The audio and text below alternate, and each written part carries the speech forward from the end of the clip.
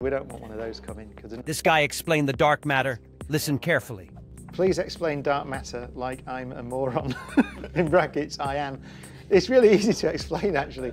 Dark matter, when we look out into the universe, we see lots of things. For example, the speed that galaxies rotate, or the way that galaxies interact together, or actually the oldest light in the universe called the cosmic microwave background and patterns in it, which are suggestive of there being some kind of particle.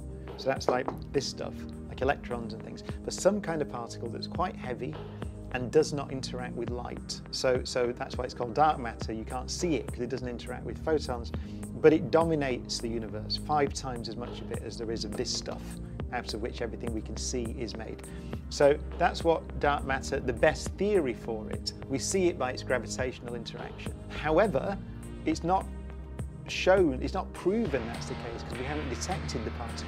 And there are experiments everywhere in underground labs and so on, at Large Hadron Collider at CERN, where we're looking for these things, but we haven't seen them, and so that leaves open the possibility that there's something else going on that we don't understand.